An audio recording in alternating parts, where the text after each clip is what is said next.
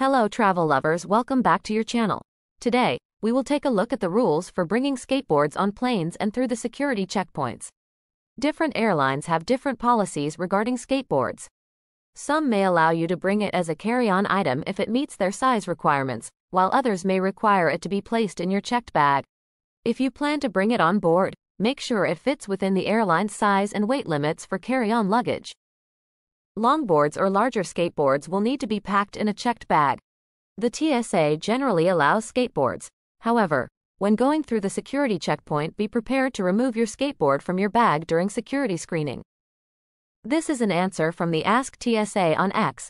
Skateboards and backpacks are allowed through the airport security checkpoint after screening. However, please note that the airlines regulate the size and number of items each traveler is allowed to bring on the plane. Dismantling your skateboard can be a good idea to make it easier to transport and avoid potential issues with airline policies. Also consider using a skateboard bag or wrapping it in bubble wrap to protect it from scratches and dings.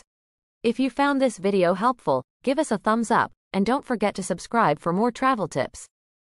See you in the next one.